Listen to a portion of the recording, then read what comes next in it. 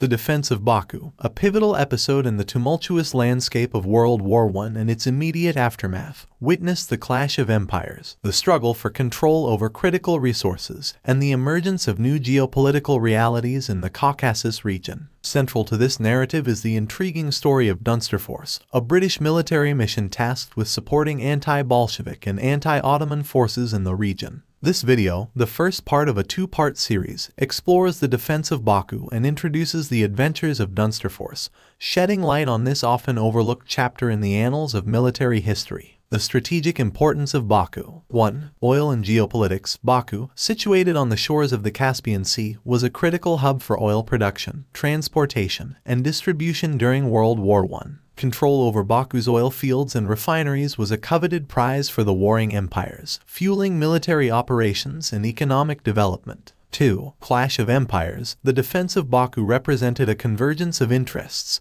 and conflicts involving the Ottoman Empire, British forces, local nationalist movements, and the emerging Bolshevik regime in Russia. The struggle for control over Baku's resources and strategic position intensified as the war unfolded, shaping alliances, rivalries, and the course of events in the Caucasus region. Dunsterforce, mission and mandate. 1. Origins and objectives. Dunsterforce, named after its commander, General Lionel Dunsterville, was a British military mission dispatched to the Caucasus in 1918. Tasked with supporting anti-Bolshevik forces and coordinating with local nationalist leaders, Dunsterforce aimed to secure British interests, foster resistance against Ottoman and Bolshevik advances, and influence the geopolitical landscape of the region. 2. Composition and operations. Comprising a diverse array of British and colonial troops, Dunsterforce operated in challenging and fluid conditions, engaging in reconnaissance, training local forces, and conducting operations against enemy positions. The mission's experiences and interactions with local communities and leaders reflected the complexities of the Caucasus region's political,